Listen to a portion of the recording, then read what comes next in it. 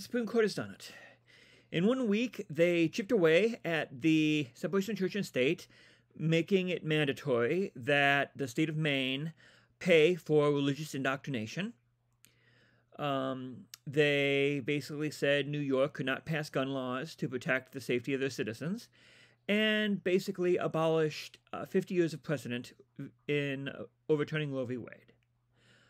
I don't think anyone can argue that the Supreme Court isn't politicized, that justice is not blind, that the Federalist Society has basically hijacked the court.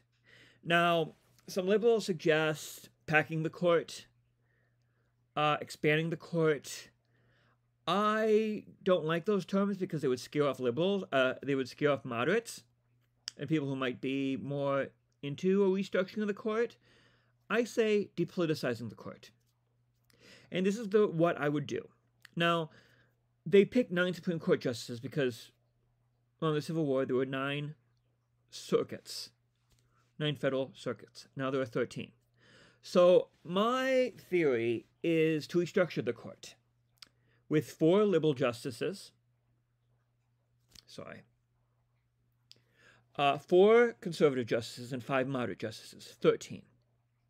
Now, the liberal justices would be Kagan, Sotomayor, Jackson, plus 1 to be named. The conservatives would be Alito, Gorsuch, Kavanaugh, and Coney Barrett.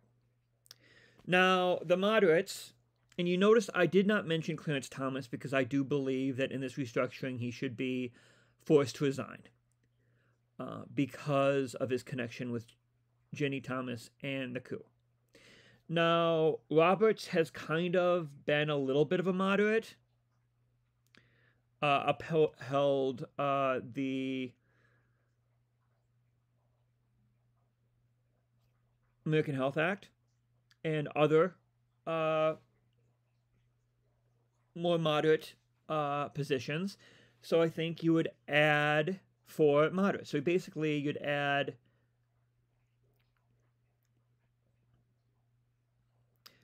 you would add 4 moderates and a liberal.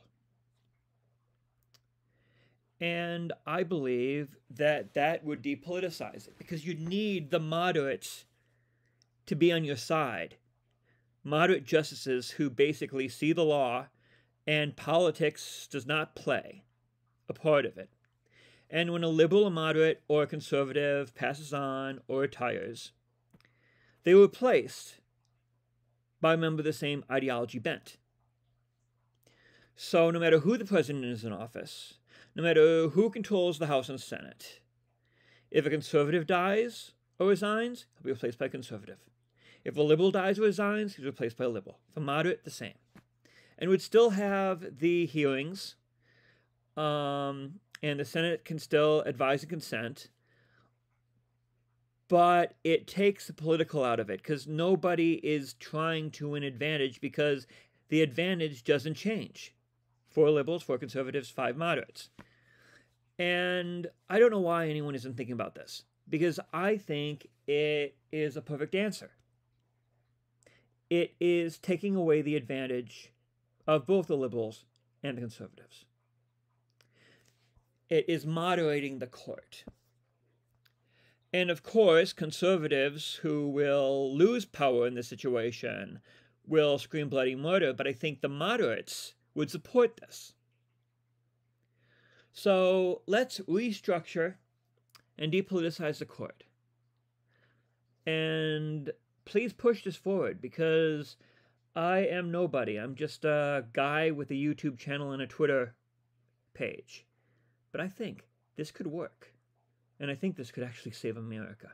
Thank you.